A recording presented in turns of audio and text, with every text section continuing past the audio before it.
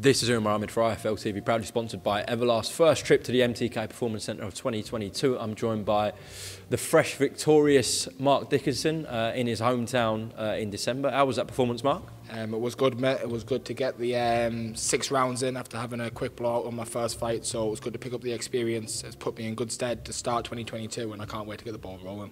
Yeah, not a bad way to start the journey with Probellum as well. No, definitely with Probellum opening the show on the TV broadcast as well. So it was good. My hometown, my home fans was a dream come true. Definitely. Yeah, back in the gym. Obviously, had Christmas and New Year's recently, so been a tough week. Your first week back. First week back's been a killer.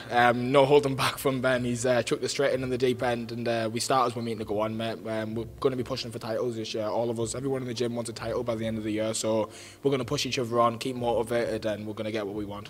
Yeah, an incredible year for this gym last year, obviously with Josh Taylor, Lee Wood, Lee McGregor, but yourself, Will Cawley, who had a quick outings last year, and of course the McCormack twins are really going to be pushed by Ben and Barry, and yeah, some big things could be happening for yourself and the other guys in this gym. Yeah, definitely. Obviously, me, the McCormacks, Will Cawley is all signed with Probellum, so hopefully we can all get on the same shows, so I'll get a big crowd there, everyone supporting us, and there should be some good nights coming.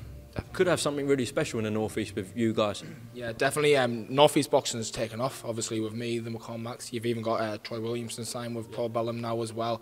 There's some big names up there, and I think in 18-month time you're going to see it take off, definitely. Do you think you could potentially, maybe the end of the year, challenge for a title? Yeah, well, that's my aim. I want to be, at some point, I don't know if it's going to be the next fight, but at some point of this year I want to move on to 8 rounds and 10 rounds and pushing on for titles by the end of the year, definitely. Well, listen, we wish you a massive 2022, like the rest of this stable will have, I'm sure. Anyone seen the McCormacks today? The McCormacks have got off. They didn't want to do an interview. The camera shy.